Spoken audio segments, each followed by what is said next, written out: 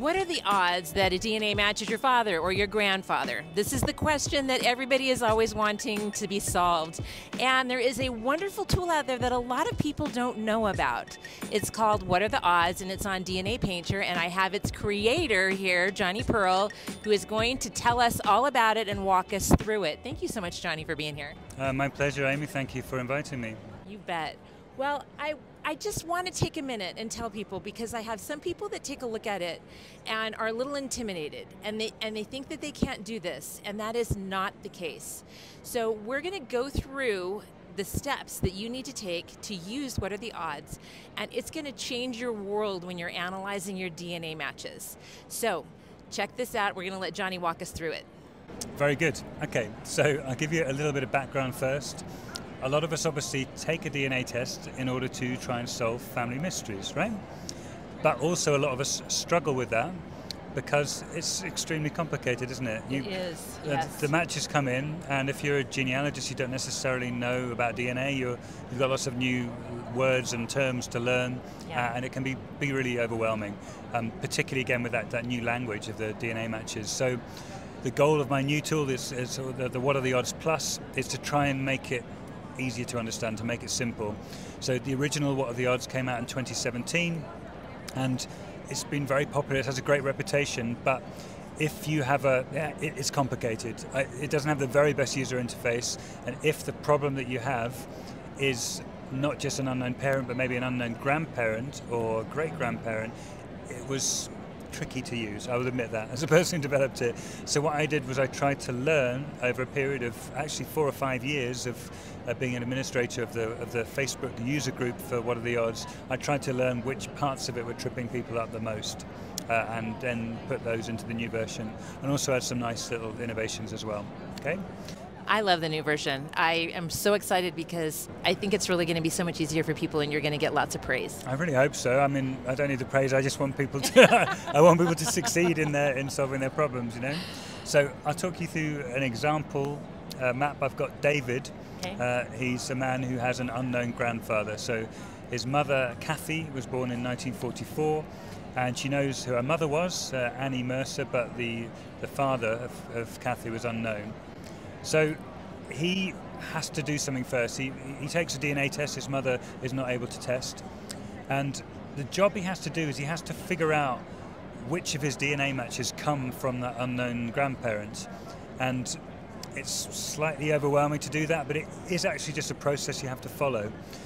There is a genealogist called Dana Leeds, she came up with a very simple methodology which I think has helped a lot of people accomplish what initially feels like quite a forbidding task. Yes. So it's really about taking your biggest matches and looking at the shared matches and then color coding each group of shared matches, and if you're lucky you end up with these 4 distinct groups, and you can loosely start to attribute those to different grandparents. So unless you're very unlucky and you don't have too many matches, you'll hopefully have at least a good suspicion of which of your matches might be to do with this unknown person.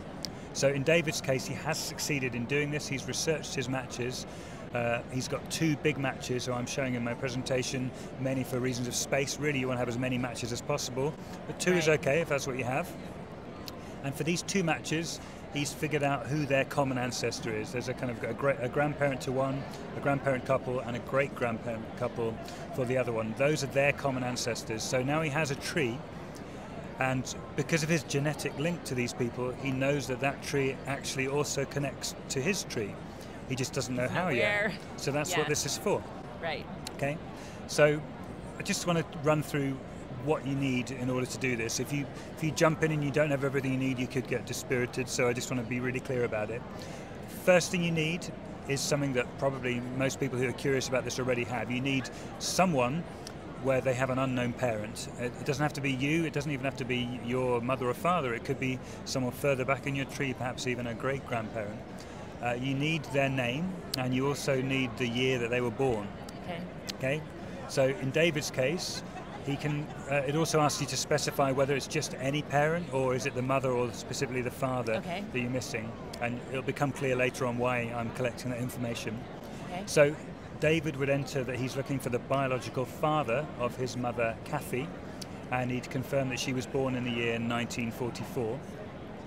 And then the key thing, he says that he's not using Kathy's DNA matches because she can't test. He can specify that he's using the DNA matches of Kathy's child, and he can enter his own name, David. Okay? And then the last thing he needs is this thing. It's very easy for me to say, but it's harder to do. He needs this tree that connects the relevant DNA matches. I can't do that for you with code. You have to use your skills to do it. But, I mean, it's a puzzle. We like puzzles, don't we? We're genealogists. It's a good thing. It's true. But, and you're motivated to do this. I mean, it's going to break through a brick wall if you can do it. So he has this tree. For the best results, try and import it from a GEDCOM file, which you could export from almost any family history software if you were doing it on a website. The only reason I say that is because that will have the genders of the people. So it will say the sex if it's a man or a woman, and it will say the birth year. So this is really important information. You can do it manually. There's quite a user-friendly interface to do that, but then you have to put in that information if you want to get the best results out of it. So if you make the tree, you want to research it properly. You want to make sure these people are in the right place, because that's going to affect the outcome. Try and get as many birth and death years in as possible, because obviously if someone was deceased, they can't have been the unknown parent. And if someone wasn't old enough, they can't have been the unknown parent. So if you give the tool this information, it can use it.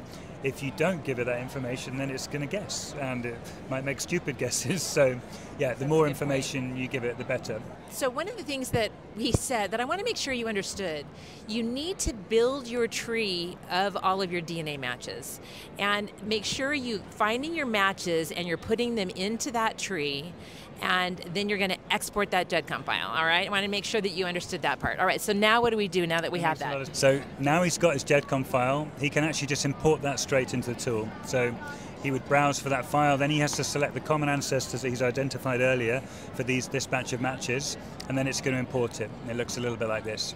Next up, he needs to enter the number of centimorgans of DNA that he shares with each of those matches. This is obviously key information for the tool.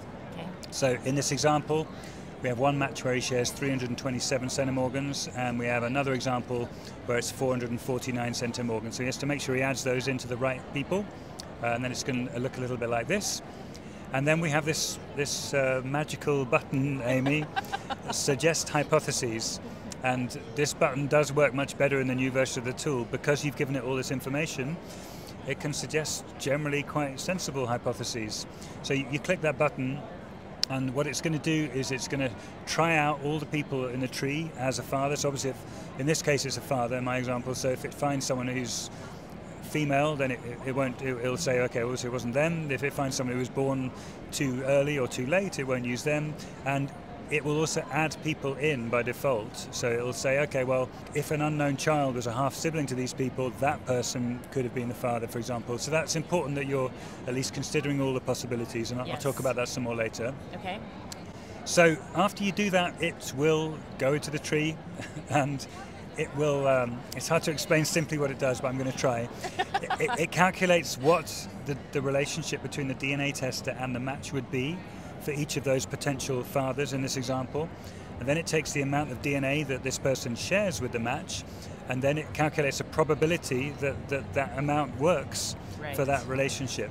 So there's a lot of heavy lifting that you don't have to do, because this is doing it for you. Yeah. So that's key. Now for this first example, I've actually said no, don't create any new people, but you actually probably should let it create new people, because otherwise there could be possibilities that you're not considering. Now if you find no, I know there were no other siblings there's nothing wrong with deleting it, but I'd recommend starting out by letting it add new people. And you can also check another box to say, actually you can add new people even beyond the root people in the couple, so more distant relatives. Even if they would work, then it will add them in if you check that box. Okay, that's good to know. Yeah. And so what you then get, which is also different from the original What Are the Odds, is you get a percentage, so you get a relative probability.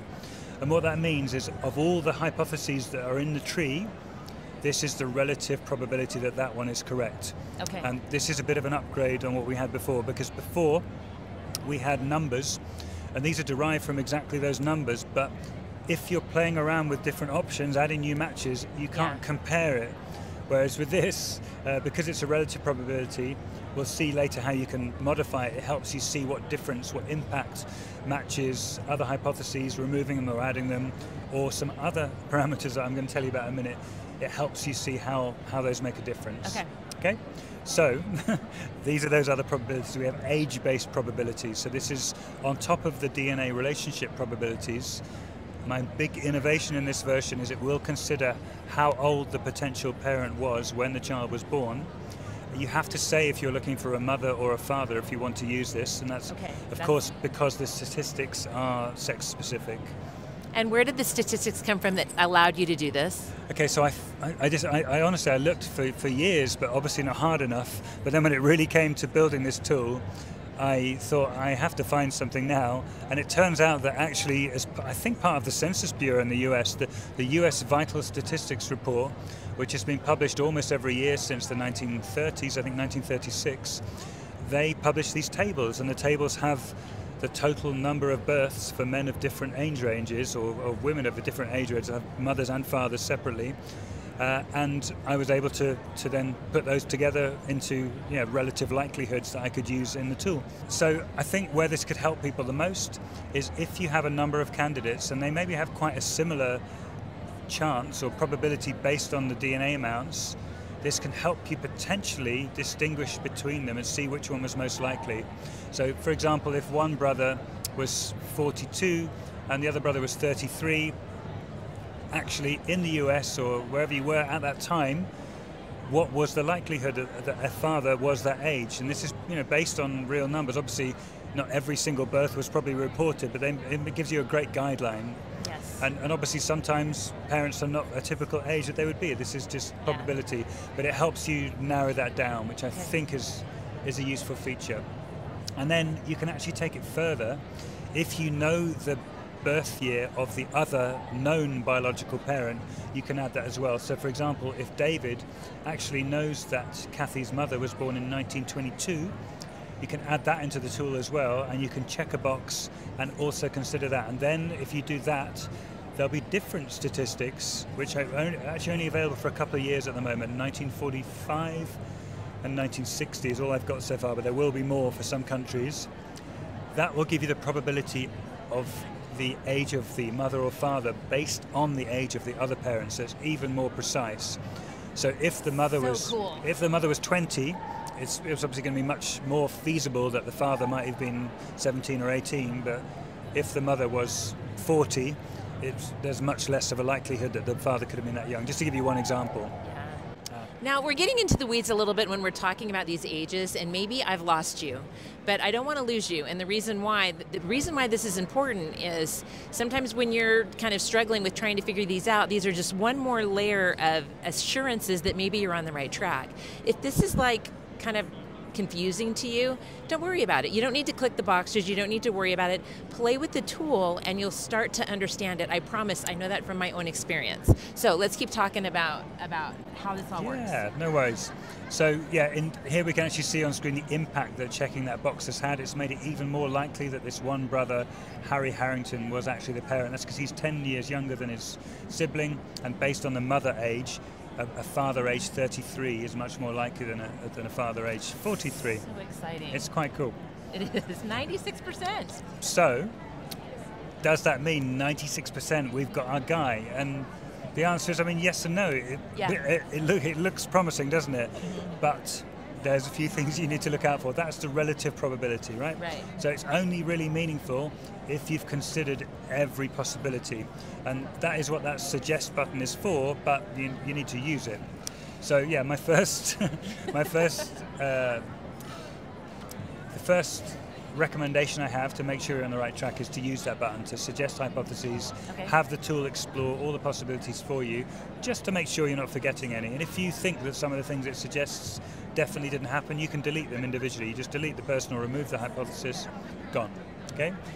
The second thing to take on board is that the more data you have, the better, right? Yes. Yeah. And in fact, the tool actually calls it out. If you've got a good probability, but actually there's a line that isn't tested, it will tell you. And we have that in our example. We have 96% that this guy Harry was the father, but it's actually noted that in fact, you don't have any descendants of the other brother tested. So, so that's going to mess it up a little. Well, it could mess it up. If a descendant of Thomas did test, they could share 600 centimorgans with you or something. If that was the case, this 96 to 2% thing, that's out the window. It completely changes the DNA probabilities. So unless you're considering everything, you've got as much data as is gettable, you could still be led down the wrong track. So the tool is trying to help you not to make any mistakes, and it calls that out.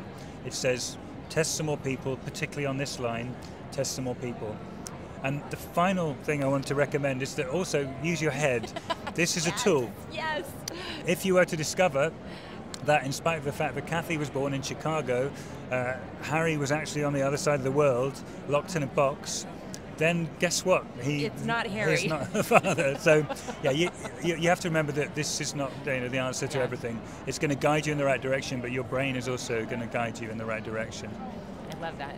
I love this tool, and I really wanted to do this video because I want people to use it. There's so many people that are trying to identify DNA matches, whether they be adopted or they find out that their father isn't who they thought it was, or they have a brick wall that they're trying to overcome. If you're not using this WATO tool, what are the odds? You're really missing out. So thank you so much for giving us the overview and helping us see that it's easy and it's doable, and I really do appreciate you coming. Thank you, my pleasure. Thanks for having me. If you want help with sorting your DNA matches, you might want to check out this video because I run through it with you, step by step, how to sort those DNA matches. Hope it's helpful. Have a good day.